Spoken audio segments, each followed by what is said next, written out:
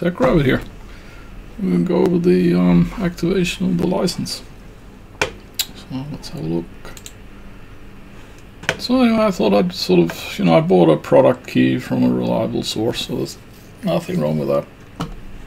And I thought, this should be easy. So as usual, you go into settings, and then you go into system, and you scroll down all the way down to about, and you go down here, and then you say change product key, and then you would just click on that and get the job done. Nothing happens. Well, that's where the fun starts. So you can't change the product key using this function, so we can just forget that. So after searching around for a while, it turns out that, hey dude, you gotta use the command line. I was like, what? Command line? Okay. Yeah, you need to issue the Dism command. Okay, so command line, Dism command. This is sounding like it's getting a bit complicated for a product that I just spend a heck of a lot of money on. So anyway, you have to go into the command line.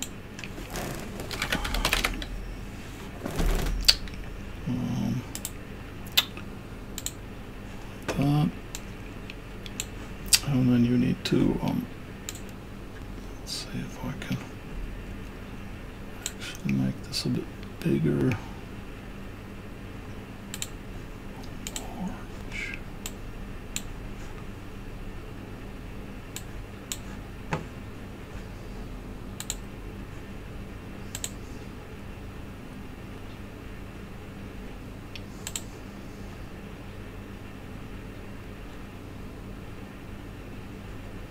No, it was there.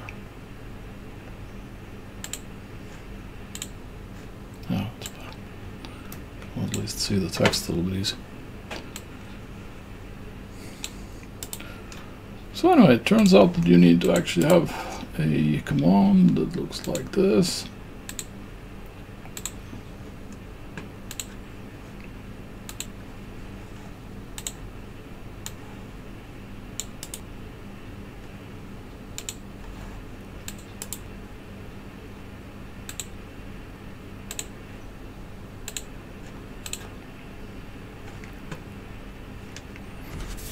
Okay, that didn't work out that well. Oh, I just hate life.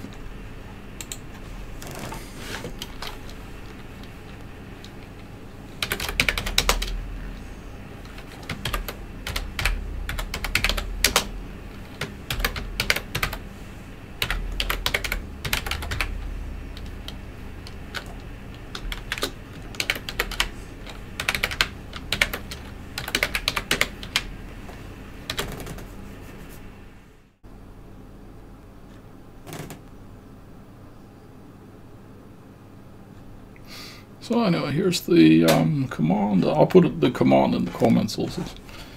So you say Dism online set edition, and this I don't understand because I have data center edition, and it still reports data center edition, and it says that it's activated, but it's still all the examples I saw online, you're still setting the set edition to the server standard, and then you just say accept the license agreement, and then you give your product key. So you think, great, I'll just press enter. I won't do that because I have it already installed. So then you think, problem solved. No. So it will report a few things, and then it will be doing something called removing package Microsoft Windows Server Standard Eval Edition, and it will stop at 10%. And it won't go anywhere, and you'll be sitting there for hours on end, maybe even a day, and nothing will happen. So anyway, I did my own due diligence research, and I found out that you actually have to help the system to wake up, and that means that you have to go into the service manager. Service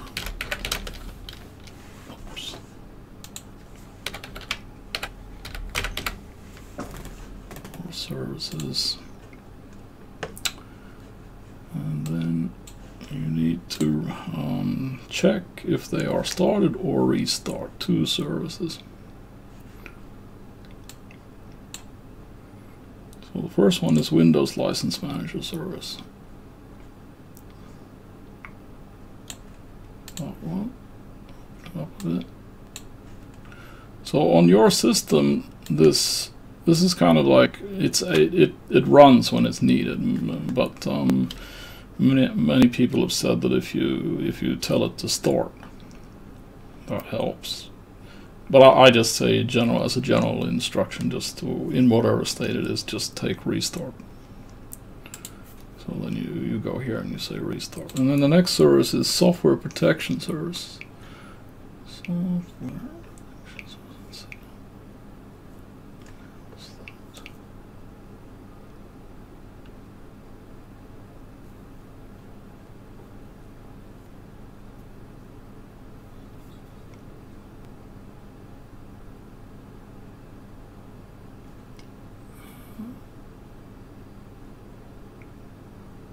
I think it was only called Software Protection. Yeah. So then you restart this one also, independent of what it's there. And as you see, this one is not even running now because it's actually triggered. It gets triggered by things. But anyway, restart that, and then you go back to the command line where you have the still stuck Dism command. And then you make it focused, and then you press a couple of times, enter. That's many reports, so that's how you actually get it to continue. Because it probably stops to wait for something, like, oh, I can't access the service or whatever. And then it needs you to kickstart it. And then after a while, it will complete. And then the best way to check that you actually have the system up, you have the license is valid, then you need to go to PowerShell.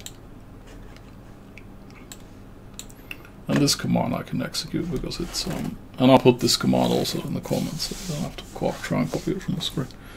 But here, this command actually shows you what is the status of your local license.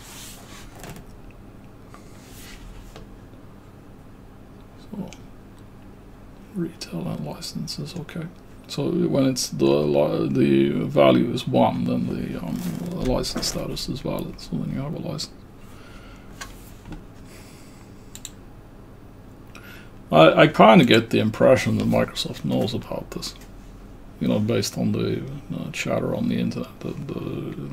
But they don't seem to be interested in doing anything about it, which I think is really sad, because I mean this product is people pay a lot of money for it. Plus the issue is that you're usually a system admin working at 12 o'clock at night, and you have a server you need to get online for tomorrow morning at 6 o'clock in the morning. And you're stuck with like the Dism command. Even if you knew about the Dism command, then you're stuck at 10%. It's like, well, what am I going to do? I have 5 servers. I need to get up and running by 6 o'clock in the morning. So I do think that they could invest a little bit more into trying to get these things cleaned up. It was quite a big surprise to me for such a high-tech product and have to go through loops. Even if one has a valid product key, one has to go through special loops to try and get it to run. Anyway, I hope this will help you out if you're also stuck. But as I said, I'll put the commands in the comments. I won't go through my general stuff. I'll see you in the next one.